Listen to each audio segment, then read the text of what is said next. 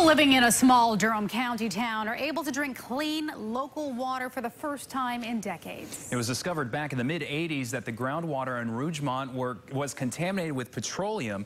CBS North Carolina's Lauren Havlin was there as residents took the first sip from their new water supply.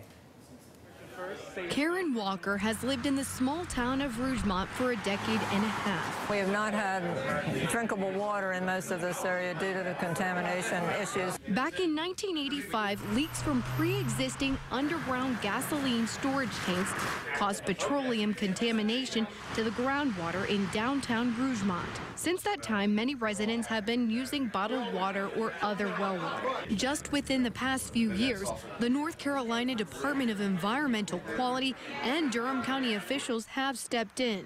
But it's taken all of that time, 8 years or so, for all of the various government officials to come up with a plan and then come up with the funding and then follow through. After ruling out the possibility of extensions from nearby water systems because of cost, a small independent well-fed water system was chosen to address the contamination issues. This project is a long time coming. To finally be at this point after at least 31 years, this is a remarkable effort. The project, funded by both the county and state, cost $2.6 million.